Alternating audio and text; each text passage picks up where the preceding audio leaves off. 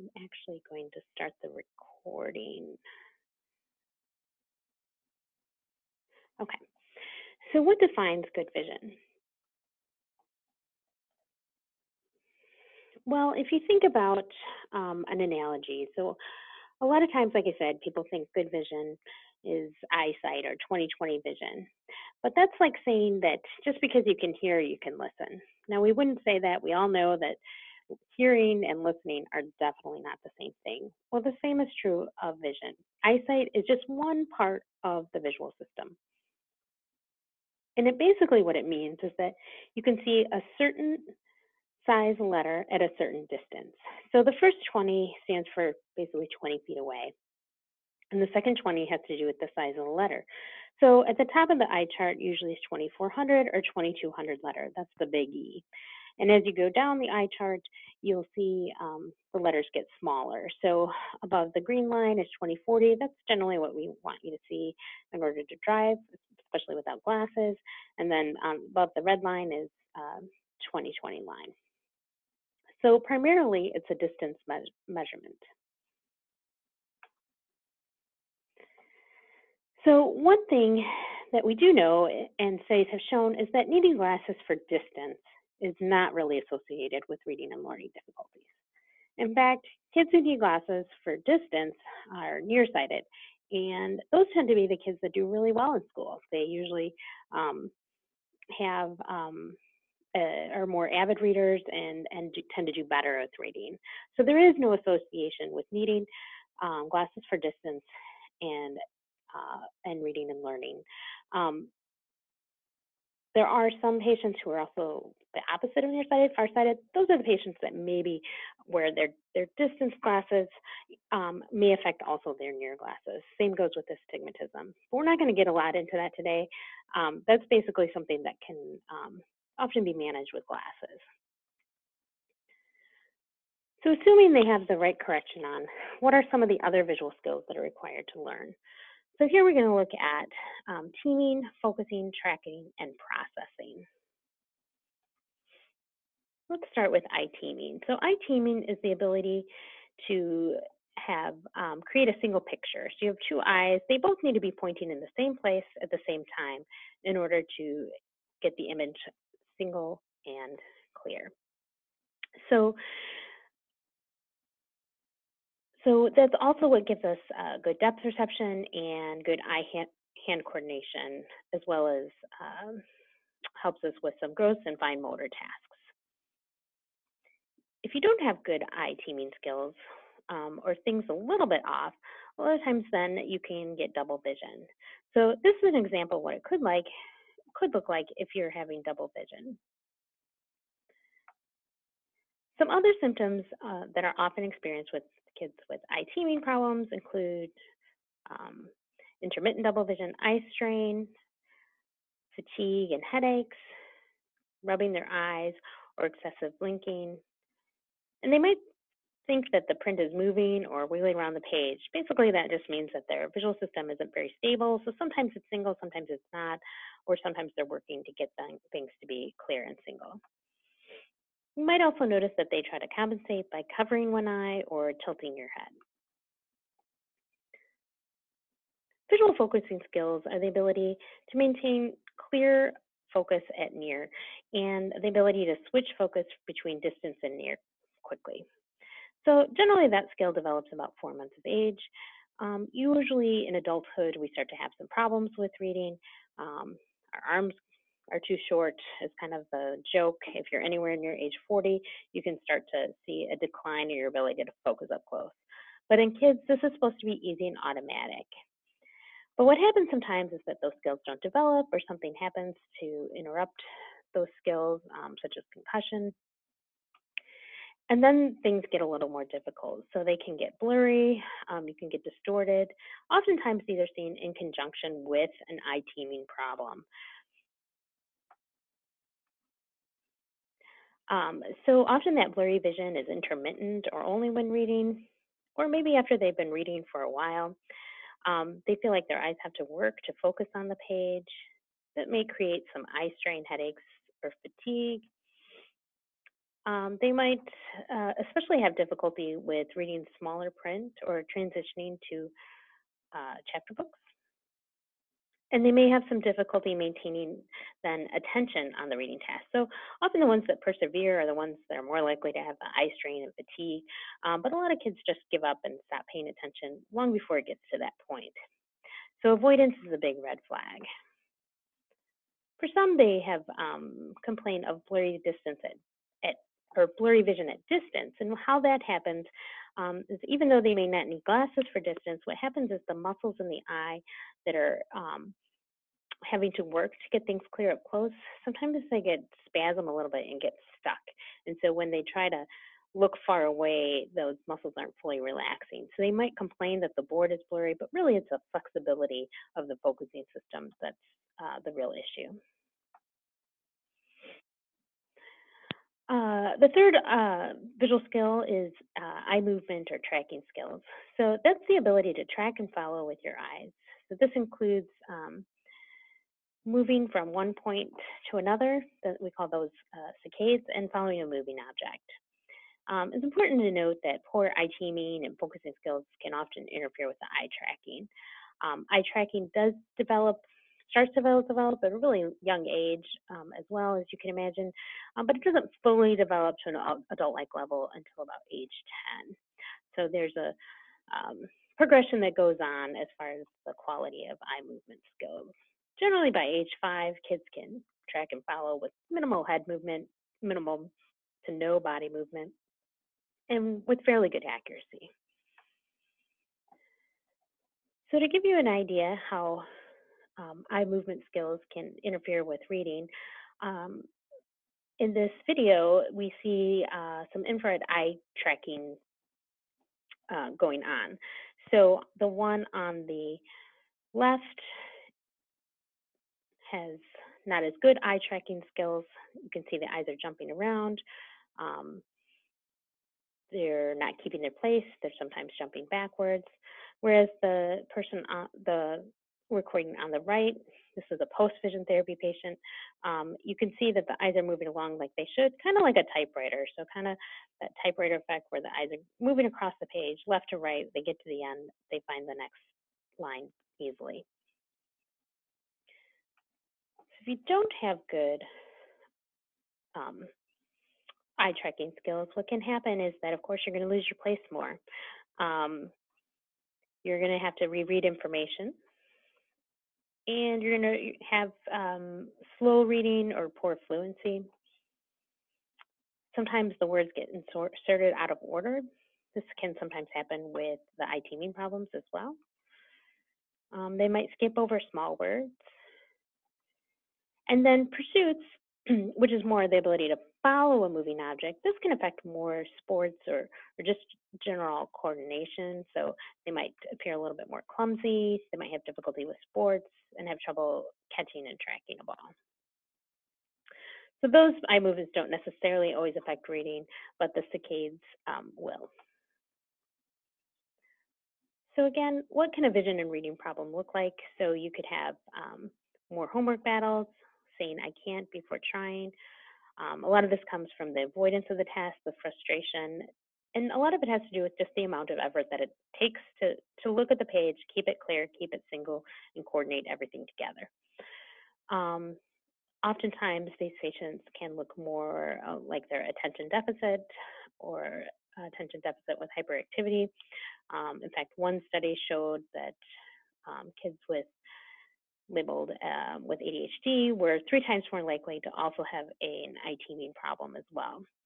Once they treated the eye teaming problem, a lot of the academic behaviors and inattention scores were reduced, so they had less symptoms of attention deficit. A lot of times these kids will get labeled as lazy because they're avoiding their work or they're just not able to pay attention to it. And overall, they'll just be failing to meet their potential. If you can imagine these skills, the effort that it requires to keep things clear and single takes a lot away from the comprehension of the material that they're trying to learn. Next, we're going to switch gears a little bit. So up until now, we've kind of talked a lot about the visual motor skills, that are required for reading. Now we're going to talk a little bit more about visual processing. So, of course, if you have difficulty with the input of information, such as the teaming, tracking, and focusing skills, it's going to interfere with how well you're able to, like I said, comprehend that information. But I also will look at a child and see where are their visual processing skills, or called visual perceptual skills, at, because that too can interfere with the learning process, especially reading. So when I'm talking about visual processing and visual perceptual skills, that really is about bringing meaning to what we see. And I'll give you an example to start out. So here's a picture, and if you've never seen it before, you might think it maybe is something that looks like an ink blot or something like that. It may not mean a lot to you, but this is actually a picture of something we see quite often in Wisconsin on a regular basis. In fact, it's a big part of the Wisconsin economy. So when I switch the slide and I kind of define what those ink blots actually are a little bit, you can kind of start to see that it's a cow. So down at the bottom, you have the outline of the nose, the ears, and the body. So now, when I go back to this picture, without the lines in there to define the space, you can see, yes, I can see the cow now. In fact, it's hard to unsee it once you've seen it. So a lot of, this is one example of what visual information processing is about. It's really about interpreting what we see. And some of the visual perceptual skills that can interfere with reading include these listed here. So let's go over each one individually. So we'll start with laterality and directionality. Directionality, kind of like what it sounds, is really about understanding directions. So laterality is understanding directions on yourself, so up, down, right, and especially right and left. Directionality is understanding it on others or applying it to objects. Again, it's that sense of direction. So why is this important? Well, in our real world, if I hold up a pen and hold it in different positions, it's always a pen. It doesn't change. It's only in reading and writing where direction starts to matter. So B's and D's are essentially the same, circle and a line, but the direction that those face becomes very important. So if there's a developmental process that goes on, so usually about age 5, kids start to learn and understand, right and left on themselves. Usually by 7 or 8, they can start to do it better with other people and objects. And there's a progression that we see with letter reversals. So most 5-year-olds, it's normal to have some letter reversals. And usually by age, again, 7 or 8, or sometimes 9, we really shouldn't be seeing any letter reversals. And part of that has to do with they are better able to define those and have a sense of direction, as well as the practice that they made with those eye movements from left to right. So a child that has poor body awareness, poor ability to understand right and left, will usually reverse letters more than a child who has those concepts down. Visual discrimination. So visual discrimination is the ability to discriminate details or notice the details. So this is important for being able to recognize similar looking words are really different.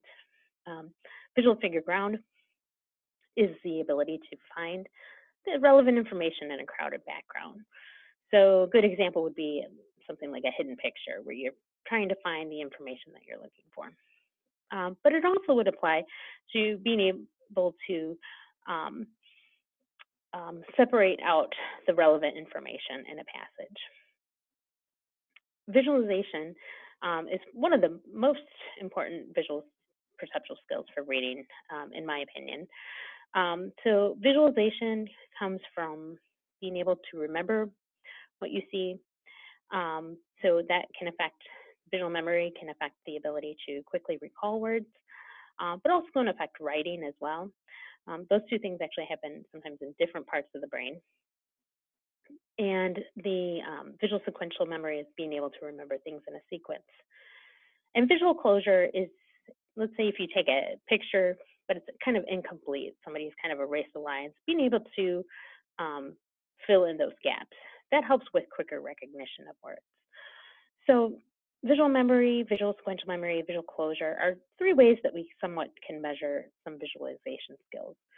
But another reason why visualization is so important is it plays a role in the whole comprehension piece as well. So if you can picture what you're reading, you'll be better able to remember what you're reading. That affects other learning processes as well, but in reading comprehension, it also becomes really important. And going back to the visual memory piece as well, it also plays a big role in spelling and being able to spell correctly, especially those words that are not phonetically spelled. Other visual perceptual skills um, uh, that we look at is visual motor integration, visual auditory integration. So visual motor integration usually affects more the writing. So that's being able to coordinate. Usually we're talking about your eyes with your hands as related to handwriting, but certainly can also apply to other skills as well. And visual auditory integration applies to more the reading. So that's being able to link what you see to the auditory system, so speech. So that's where, in essence, reading is. So what can be done to improve these visual skills? So most of the issues, especially the issues that we're talking about as far as the teaming, tracking, and focusing, um, are usually best treated with vision therapy, more specifically optometric vision therapy. And what that is a progressive, individualized program. It's designed to remediate and enhance visual skills and visual information processing. So typically vision therapy when needs to involve certain lenses and prisms, filters and patches, and a general knowledge of what's going on in the entire visual system, including the refractive error, including um, eye health issues. Um, and typically, while every optometrist is exposed to vision therapy in their training, not all doctors go on to actually specialize in the area. And that's where postdoctoral training is usually involved. The use of lenses, prisms, and filters in patches is why occupational therapists cannot necessarily do vision therapy. They can do some vision, definitely vision processing, visual perceptual things, maybe work on some tracking, but they're not going to be able to address eye focusing and those eye teaming issues because those are usually require lenses and prisms in therapy and again, a more in-depth knowledge of the visual system. As far as how successful vision therapy is, well, the National Institute of Health has looked at and extensively studied our most common diagnosis that we treat, which is called convergence deficiency or inability to converge the eyes. That's related back to the eye teaming problems that I was talking about. And what they found was that after 12 weeks of vision therapy, 75% of patients showed a significant improvement in their symptoms. At the end of the program, they also not only showed significant improvement in their symptoms, but they also showed that they were basically essentially cured so that they no longer had the condition. 87% of those with those focusing issues that I was talking about, eye focusing issues, are also called accommodative difficulties, were also successfully treated.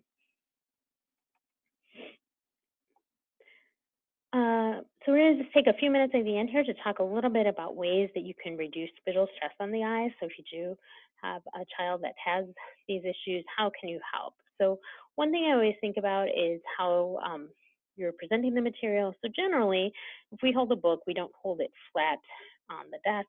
We hold it at a little slant. In fact, when I was a kid, we actually had desks that were slanted, and the reason for that is that it is actually much more comfortable on the eyes, much better for reading and writing to have material on a slant, much more natural for our eyes.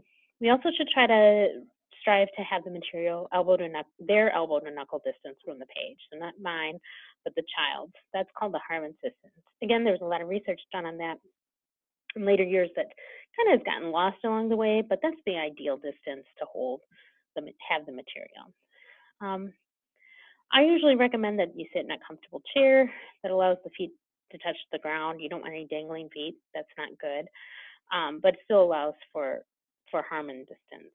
And maybe that chair, if you're not at a desk, maybe that's a comfortable chair where you're sitting on the couch or something like that, but then the feet need to be up and the child needs to be well grounded.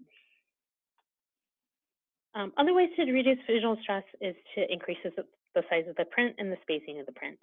So I think a lot of kids who have gotten into chapter books that have these type of problems tend to gear towards those like Whippy Kid type books where the print is a little bit bigger and the spacing's bigger. And the reason for that is that most kids that have these problems have a lot more difficult time when the print is smaller and more closely spaced. That's why a lot of kids, these problems don't even show up until they are trying to transition into chapter books. It also helps to decrease the amount of information on the page. So sometimes I will just take a white notebook card and just kind of block off some of the information. Not necessarily blocking off the whole page, going line by line. The eye movements work best if they're able to see where they're going next. So again, I won't always block everything off, but I will block off maybe just the paragraph that they're trying to look at.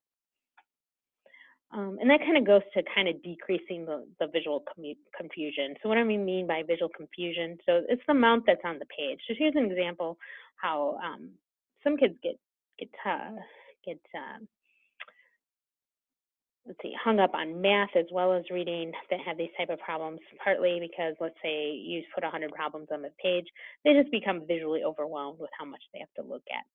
So I recommend trying to limit how much is on the page and or again, use those techniques where you're blocking off part of the information, maybe showing only one line at a time. And then increasing physical activity. So building up some good gross motor skills are always a good idea, but just time away from your activities. A lot of times on screens, especially someone that has an eye teaming problem, they'll tend to maybe start to shut off one eye or just use one eye versus both eyes. So it can kind of exacerbate sometimes certain vision problems. So try to limit the screen time to at least 2 hours or less per day. And also try to limit, and sometimes I even say eliminate some of the handheld games, such as the Nintendo DSs and the games that you play on your phone. If you'd like to find out more information, you can check out our website. You can also look at the national website, which is www.covd.org. You feel free to email us, call us for more information. We do have our Facebook page as well, and we also have it's almost monthly or every other month where we send out a blog or a newsletter. So if you'd like to sign up for that, you can see that on our website as well. So I'm going to unmute everybody, and then if anybody has any questions, feel free to ask those now. So does anyone have any questions about what I've gone over?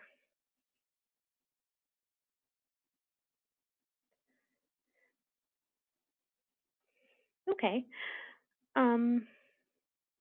Well, if there aren't any other questions, then I guess we'll end the webinar here. And just making sure, is there any questions at all? Okay. Okay, then we'll go ahead and end here. Again, if you want to follow up and you have any questions for our office, go ahead. Thank you all and have a good afternoon.